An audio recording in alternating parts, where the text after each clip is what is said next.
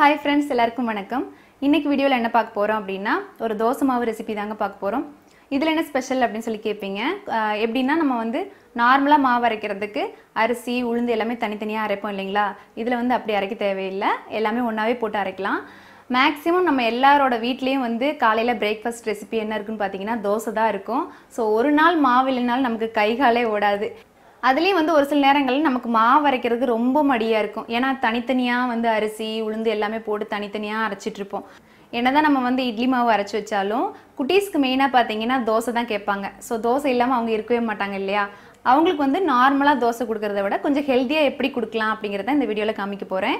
இது வந்து ரொம்ப ஈஸியா இருக்கும். உங்களுக்கு மாவு இல்லாத சமயத்துல நீங்க தோசை மாவு அரைக்கணும் அப்படினா நீங்க இப்படி அரைச்சுக்கலாம். ரொம்ப ஈஸியா இருக்கும். நான் வந்து கொஞ்சம் குவாண்டிட்டில செஞ்சு காமிக்க போறேன். ஜாஸ்தி அரைக்கணும் அப்படினா நீங்க இத வந்து டபுள் ஆக்கிக்கலாம் இந்த குவாண்டிட்டியை. சோ கொஞ்சம் அப்படிங்கனால மிக்ஸில அரைச்சு செஞ்சு காமிக்க போறேன். இந்த தோசை பாத்தீங்கன்னா ரொம்ப டேஸ்டியா இருக்கும். நல்ல மொறுமொறுன்னு கிறிஸ்பியா வரும். சோ இத ட்ரை பண்ணி பாருங்க. வீடியோக்குள்ள போறதுக்கு முன்னாடி நீங்க நம்ம சேனலுக்கு புதுசு அப்படினா சேனலை சப்ஸ்கிரைப் பண்ண மறக்காதீங்க. கூடவே இருக்கிற அந்த பெல் சிம்பலையும் கிளிக் பண்ணிக்கோங்க. இப்போ வாங்க வீடியோக்குள்ள போலாம். ஃபர்ஸ்ட் வந்து ஒரு 2 டம்ளர் அளவுக்கு இட்லி அரிசி எடுத்துக்கிறேன். நீங்க எந்த டம்ளர்ல அளக்குறீங்களோ அதே டம்ளர்லயே எல்லாமே மெஷர் பண்ணிக்கோங்க. இட்லி அரிசி போட்டதுக்கு அப்புறமா 1/2 டம்ளர் அளவுக்கு உளுந்து எடுத்துக்கிறேன். அடுத்ததா 2 டேபிள் ஸ்பூன் அளவுக்கு கடலைப்பருப்பு எடுத்துக்கலாம். இதே மாதிரி 2 டேபிள் ஸ்பூன் அளவுக்கு துவரம் பருப்பும் எடுத்துக்கலாம். சோ துவரம் பருப்பும் கடலைப்பருப்பும் ஒரே மாதிரி இருக்கறனால கன்ஃபியூஸ் ஆயிராதீங்க. கடலைப்பருப்பு 2 டேபிள் ஸ்பூன், துவரம் பருப்பு 2 டேபிள் ஸ்பூன். இது ரெண்டும் எடுத்ததுக்கு அப்புறமா 1 டீஸ்பூன் அளவுக்கு வெந்தயம் எடுத்துக்கலாம். இது வந்து டேபிள் ஸ்பூன் கிடையாது, டீஸ்பூன் தான். 1 டீஸ்பூன் அளவுக்கு வெந்தயம் போட்டுக்கலாம். இப்போ இது எல்லாத்தையுமே நல்லா ஒரு 2-3 டைம் வாஷ் பண்ணிட்டு தண்ணி ஊற்றி ஊற வச்சிடலாம். ஒரு 6 மணி நேரம் ஊறினா கரெக்டாக இருக்கும். ஊறினதுக்கு அப்புறமா இதை வந்து நம்ம அரைச்சி எடுத்துக்கலாம். இப்போ வந்து நல்லா ஊறிடுச்சு பாருங்க. அரிசி பருப்பு எல்லாமே ஊறிடுச்சு. ஒரு 6 மணி நேரம் ஊறினாலே போதும்.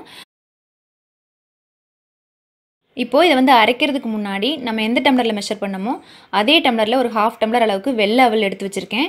நீங்கள் வந்து சிகப்பு அவல் கூட ஆட் பண்ணிக்கலாம். வெள்ளை அவல் தான் பேண்ட் இருந்துச்சு, அதனால் இதை ஆட் பண்ணுறேன். இது வந்து நல்லா லேஸான அவல் அப்படிங்கிறனால ஒரே ஒரு டைம் வாஷ் பண்ணிவிட்டு அப்படியே வச்சாலே போதும், ஊறிடும். சப்போஸ் உங்களுக்கு வந்து அவல்லாம் பார்த்தீங்கன்னா கொஞ்சம் திக்கான அவலும் கிடைக்கும். அந்த அவலாக இருந்தால் ஒரு டைம் 2 டைம் வாஷ் பண்ணிவிட்டு கொஞ்சமாக தண்ணி ஊற்றி ஊற வச்சுக்கோங்க. பாருங்கள், இதை வந்து ஜஸ்ட் ஒரு டைம் தான் வாஷ் பண்ணேன். வாஷ் பண்ணோன்னே நல்லா ஊறின மாதிரி ஆயிடுச்சு. ஸோ இதுக்கு வந்து தண்ணி எதுவுமே ஊற்றி ஊற வைக்க தேவையில்லை. இனி மாவு அரைச்சிக்கலாம். ஃபஸ்ட்டு பேட்ச் போட்டுக்கிறேன். நீங்கள் இதை வந்து கிரைண்டரில் அரைக்கிறனால அரைச்சிக்கலாம். நான் வந்து கொஞ்சமாக குவான்டிட்டி அப்படிங்கிறனால ஒரு 2 பேட்சாக போட்டு அரைக்க போகிறேன்.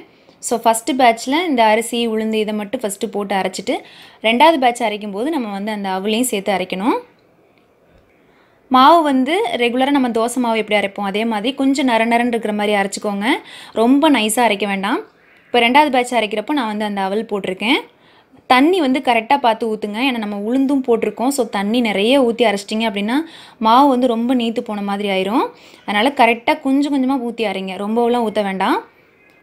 இப்போ மாவு அரைச்சாச்சு. இதில் வந்து உப்பு போட்டு கரைச்சிக்கலாம். சில பேருக்கு மாவு புளிக்கவே மாட்டேங்குது அப்படின்னு சொல்லிட்டு கேட்டிருந்தீங்க.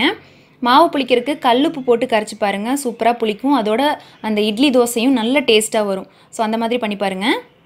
இப்போ நான் போட்டது கல்லுப்பு தான் பொடிச்சு வச்சுருந்தேன். இப்போ இதை நல்லா போட்டு கரைச்சதுக்கு அப்புறமா ஒரு 6லேருந்து 7 மணி நேரம் இதை வந்து புளிக்கிற வரைக்கும் வைக்கலாம் வெளியில். மாவு பொங்குனதுக்கப்புறமா யூஸ் பண்ணிக்கலாம். இப்போ வந்து ஒரு 7 மணி நேரம் ஆயிடுச்சு. மாவும் ஓரளவுக்கு பொங்கி வந்துருச்சு. ரொம்ப நேரம் இதை நம்ம வெளியில் வச்சுருந்தோம் அப்படின்னாலும் சீக்கிரம் புளிச்சு போயிடும் இந்த மாவு. ஏன்னா பருப்பு வகைகள்லாம் ஆட் பண்ணிக்கோம் இல்லையா? அதனால் ஒரு 6 மணி நேரம் வெளியில் இருந்தாலே போதும். 6 மணி நேரம் இல்லைனா 7 மணி நேரம் இருந்தாலே போதும். மாவு பாருங்கள் நல்லா ஃப்ளஃபியாக வந்திருக்கு. இதை நல்லா கலக்கி விட்டுட்டு தோசை ஊற்றிக்கலாம். இதே தோசையிலே நீங்கள் வந்து கொஞ்சம் துருவின கேரட்டு நெய்யெல்லாம் ஊற்றி சுட்டு கொடுத்தீங்க அப்படின்னா இன்னும் கொஞ்சம் கூட ஹெல்த்தியாக இருக்கும். அதாவது குழந்தைங்களுக்கு கொடுக்குறப்போ நம்ம வெறுமனே தோசையாக கொடுக்காம அதில் ஏதாச்சும் வெஜிடபிள்ஸ் ஆட் பண்ணி கொடுத்தோம் அப்படின்னா அவங்களுக்கு வந்து இன்னும் கொஞ்சம் சத்து கிடைக்கும். இப்போ இந்த தோசை பாருங்கள் எவ்வளோ கோல்டன் கலரில் வந்திருக்கு அப்படின்ட்டு. நிறைய பேர் என்கிட்ட கேட்டிருக்காங்க, தோசை கலரே வர மாட்டேங்குது, அது எப்படி அப்படின்னு கேட்டாங்க. நார்மலாக நம்ம வந்து வெந்தயம் ஆட் பண்ணாலே தோசை கலர் வரும். அதாவது இட்லி மாவுக்குள்ள நம்ம வெந்தயம் ஆட் பண்ணுவோம் இல்லைங்களா? அதுலேயே வந்து நமக்கு கலர் வரும். இருந்தாலும் இது இன்னும் கொஞ்சம் கூட நல்ல பிரைட் கலராக இருக்கும். ஈவனாக எல்லா பக்கமும் ஒரே கலராக தோசை நல்ல மொறுமொறுன்னு சூப்பராக வரும். வாசனையாக இருக்கும். நீங்கள் சுட்டிங்க அப்படின்னாலே அந்த வீடே ஃபுல்லாக அந்த தோசை மணம் தான் மணக்கும். என்ன ஃப்ரெண்ட்ஸ் வீடியோ பார்த்துருப்பீங்க. கண்டிப்பாக இதை வந்து இன்றைக்கே ட்ரை பண்ணுங்கள். ட்ரை பண்ணி பார்த்துட்டு உங்களோட ஃபீட்பேக்கை என் கூட கமெண்ட்டில் ஷேர் பண்ணுங்கள். உங்களுக்கு இந்த வீடியோ யூஸ்ஃபுல்லாக இருக்குன்னு தோணுச்சுன்னா வீடியோக்கு ஒரு லைக் கொடுங்க. உங்களை அடுத்ததாக இன்னொரு இன்ட்ரெஸ்டிங்கான வீடியோவில் சந்திக்கிறேன். தேங்க்யூ ஸோ மச் ஃபார் வாட்சிங் ஃப்ரெண்ட்ஸ். பை.